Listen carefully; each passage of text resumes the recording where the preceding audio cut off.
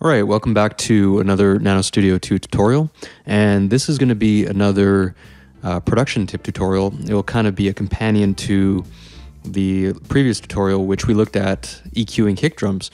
So the companion to that is usually compressing kick drums. So the reason you would normally compress a kick drum is to sort of add punch to it. You know, in some cases, compression is used to tame dynamics, but really with kick drums, just isolating the kick itself, it's usually done to just add punch to what maybe is a little bit of a dull or lifeless sounding kick. So a lot of people might think, why not just use the envelope to shape the kick, the amplitude of the kick? It's kind of the same thing as a compressor, right?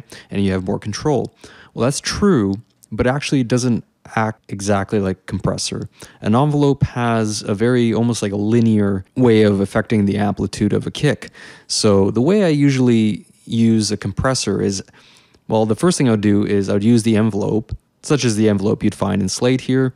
I would first use the envelope to sort of either dull the attack a little bit with the attack here, or basically to trim down, if it's in the case of a long kick, just trim it down with the decay, right? That's what I would do.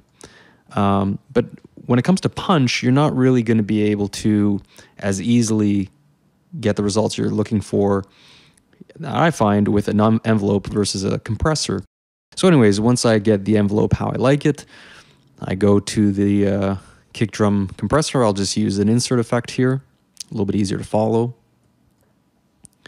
And as I mentioned in the last video, I always go for extreme settings. So the first thing I look at when adding punch to a kick with a compressor is the attack characteristic. So for a kick drum, the attack is mainly, it's going to be in the 10 milliseconds to maybe 30 milliseconds or 40 milliseconds range. I kind of default to around 25, 30. So set the attack to that. Jack up the ratio just to make it really a pronounced effect. You can leave the release around 100 milliseconds and then ride down the threshold considerably. There you go. You can just hear the attack, and that's what we want. We want to see how the compressor is affecting the attack. And the next thing you're going to want to do is ride the attack itself of the compressor to sort of shape that the way you want to. See how that changes the attack? I have to really jack it up to get you to hear that maybe. And then the more attack I add, you get more of that post-attack, the post-click character of the kick. So maybe I kind of like it around there for this kick drum. So now I start making these other parameters putting these other parameters in more reasonable ranges. So I'm going to ride the makeup way down. And the threshold, I'm mainly looking at the meter, see how much I'm really affecting it. I don't like to go too crazy, maybe -5, -6, something like that. And the ratio, I tend not to care about too much. I'm not going to worry about explaining ratio too much. This is basically how much it clamps down. And the higher the ratio, almost the more of a quick or square clamping. So if you want almost like a softer clamping, you can go for a lighter ratio, in which case you'll want to ride down the threshold much. But as you can probably hear, it doesn't really affect the sound too much. So in this case, just a single kick drum. So whatever, I'll keep the ratio around the usual 4:1, around there. And again, the release is not something you're gonna tend to get too much mileage from unless it's just basically releasing too quickly or too slowly. And you can see with the indicator here, basically if it's releasing within the time frame you expect between the kicks, that's usually where you should set the release to.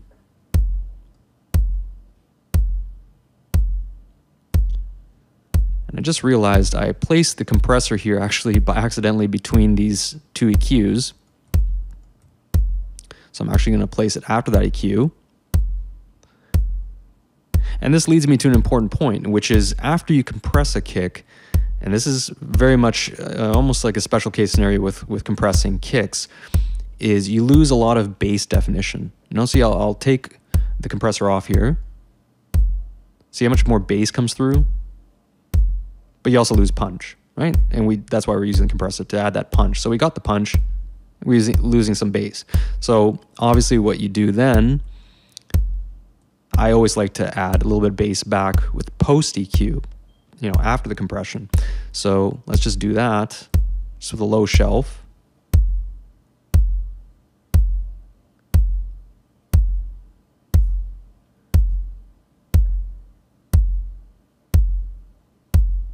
There we go. We get that bass back, and we get a little bit more punchiness because of the compression. And if you feel that there's too much bass now or less punch, then you can always modify or just sort of micro tune these parameters. And speaking of micro tuning, another thing you might do is, or you might hear other people recommend, is parallel compression. And parallel compression is really simple. Basically, it's taking the uncompressed signal and mixing it in with a compressed signal and sort of modifying how much dry or wet variation of that you like. And this is done for a number of reasons. Some people might think, well, why bother with mixing compressed with uncompressed when you can just, ride down your compression settings, essentially affecting the mix level of the compression doing that. But actually, there's a lot of good reasons why it's not going to achieve the same result. Examples such as compression can bring out certain harmonic distortion in sounds, so sort of a saturated sound, or that sort of heavily compressed pump or punch. And you can't really easily get that. And maybe you want to have that punch, that distortion, that compression, but kind of you also want to clean it up a bit and make it a little bit more transparent. That's how you'd use parallel compression. I typically use parallel compression on complete drum tracks, not usually on individual instruments such as a kick drum. But actually you have the option sort of in Nanostudio 2 with just this one knob here, where basically you can treat the kick mix between the uncompressed signal and the compressed.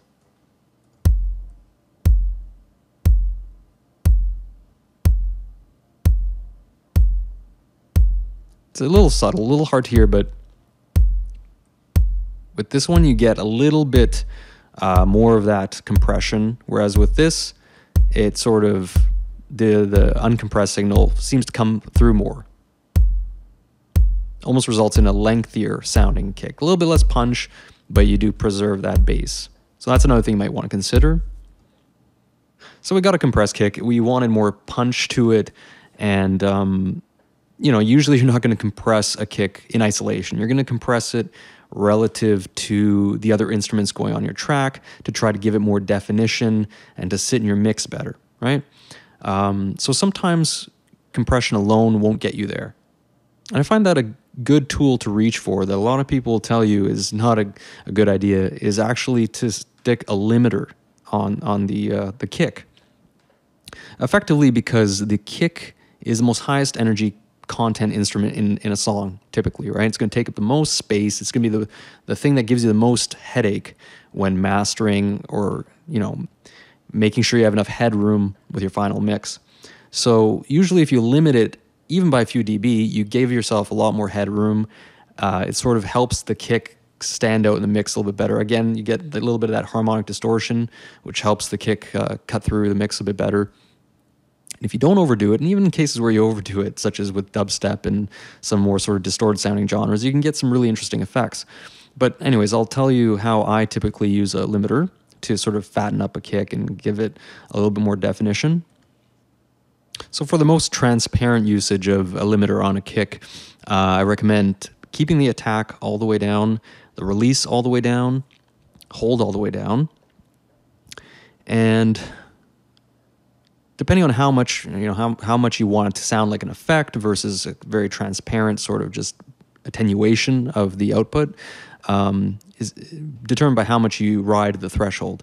So you don't have much of a threshold at all if you kind of just want it to be almost inaudible, really. Actually here it shows what we're getting, -2, minus 0.2 or -0.9 gain reduction, which isn't going to be terribly audible. And look ahead, I keep it around 2 milliseconds. It's basically, it helps. Basically, the look ahead, it helps with that, the transients and getting a little bit less awkward distortion on the transients. The better the higher the look ahead, the more the algorithm can figure that out better. But the higher the look ahead you use, the more that's added to latency. So if you use a lot of limiters with a lot of, you add all that look ahead. If you use 2 milliseconds and you have 8 instances, that's 16 milliseconds. That latency is added to the output. Which you might notice, I guess, if you're performing in real time. And it'll be a little bit more intensive, I guess, on resources. I'm not entirely sure about that, but I think so. So I usually keep look ahead at 2 milliseconds. And then, if I want to add a little bit more limiter as an effect, I just ride the threshold. See how I'm getting that distortion? Still, because the release and the attack is so quick, it's actually... It's not creating too much of a dramatic squashing effect, So when people tell you limiters shouldn't be used in this instance, trust your ears. That's the most important thing. Don't necessarily trust what gearheads tell you is the right or the wrong way to do things, because there are rules out there for reasons, but there's many instances where you can break those rules. That being said, I like to usually beef up kicks with a bit of limiting, but not go too crazy. Usually to give myself a little more headroom. Minus 3 dB is about average. So I've definitely given that kick now with compression and limiting, a little bit more body, a little bit of that harmonic distortion, just a little bit more punch to hopefully sit in my mix better. And I guess the other aspect of compression that I want to touch on that's common in my production is using a sidechain coming from the kick to a bass track in order to basically not to get that pumping sound that you often hear in tracks that we talked about in a previous video, but just to sort of move the bass out of the way of the kick in a subtle way, pretty much in a transparent way that's not audible to the listener, but that, the kick and the bass are playing better with each other. So to demonstrate that, I just have this bass line I came up with that's sort of in the same frequency range as the kick, so it's easy for them to get muddled together.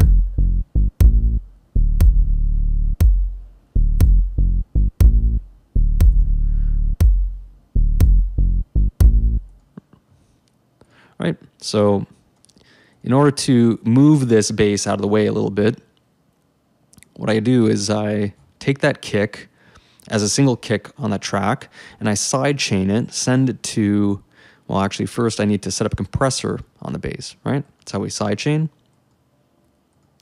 So I've got a compressor now set up on the bass track. Don't worry about the settings just yet.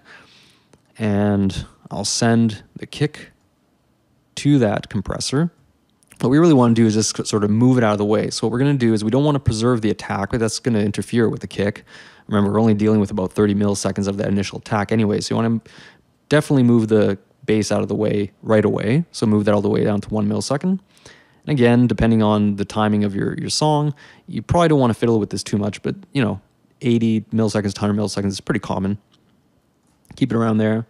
And with the threshold, we're really looking only to move the bass out of the way in a subtle way. Again, maybe 3 decibels in this case.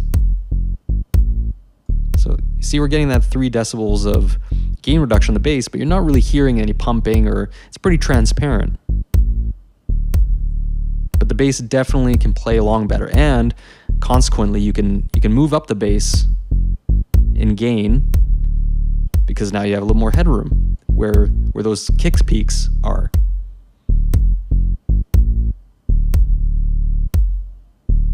All right, so that's just a quick video detailing how I like to use compression on kick drums, and you may want to go back and look at the video on EQing kick drums in order to hopefully get kicks to cut through as much as possible. All right, so thanks again for watching, and I'll see you in the next video.